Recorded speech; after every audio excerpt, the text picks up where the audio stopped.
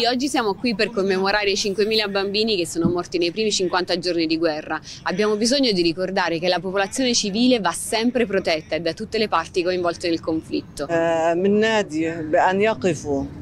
Appoggiare la legalità internazionale dalla parte del giusto contro la guerra, contro le aggressioni, rispettando le risoluzioni delle Nazioni Unite. دام عشرات السنين.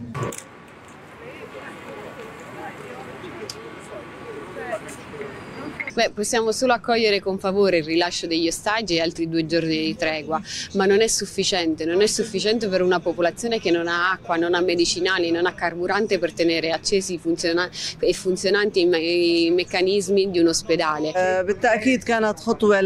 Un passo per liberare i nostri prigionieri. Come voi sapete abbiamo più di 8.000 prigionieri politici palestinesi nelle carceri israeliane, quindi liberare i nostri prigionieri è un fatto molto positivo per noi, sulla strada per la libertà e la liberazione della Palestina.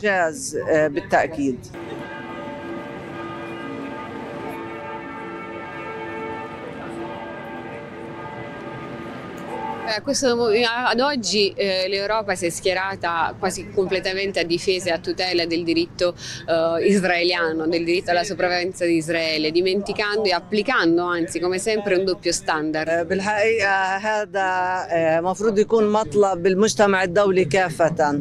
مطلب إيطاليا مطلب كافي. Veramente deve essere una richiesta di tutta la comunità internazionale sulla strada per la realizzazione delle 2 stati per 2 popoli.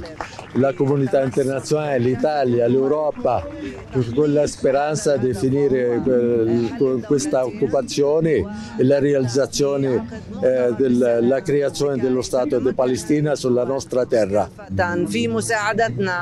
من إنهاء هذا الاحتلال وإقامة دولتنا المستقلة على أرضنا. Il nostro appello, quello che lanciamo stasera appunto, è ricordare i 5.000 bambini che sono morti a Gaza sotto i bombardamenti, ma abbiamo ricordato anche i bambini che sono stati feriti, che sono stati colpiti o che sono stati resi ostaggio da Hamas dal 7 ottobre in poi.